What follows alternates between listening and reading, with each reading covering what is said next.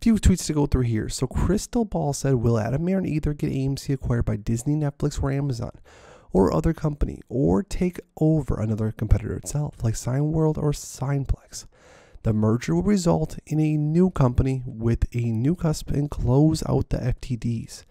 And this ape said, all speculation, but I can't help but think the insane marketing merchandise Disney. If they had a shop at AMC selling shirts, action figures, popcorn buckets, and more at the theaters.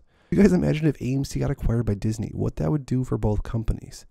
It's interesting. There's a lot of speculation going on right now, obviously, but let me know what you guys think about this. In 1980, inflation was at record levels, but the top earning movie of the year, Star Wars Empire Strikes Back, earned $694.2 million in 2022 money adjusted for inflation, around the same as what Top Gun Maverick earned this year. In hard times, people go to the movie theaters. So very interesting to take a look and see what Star Wars back during the last time in 1980 when inflation was near record levels like we're seeing today.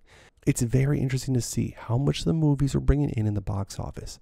And if you compare it from then to today, it looks like it's right on par.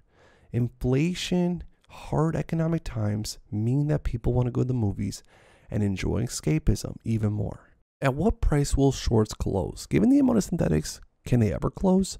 You would think that there are some smaller shorts that want to exit this trade.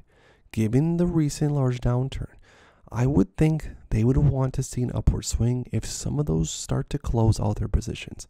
Or do they want to bankrupt AMC, which isn't in the cards? It's a good question. How low would AMC have to get to where the shorts really start closing out and moving along? Or are they truly waiting for AMC to go bankrupt, which, in my opinion, I do not think is on the table? It really is a good question, guys. Comment down below what you think.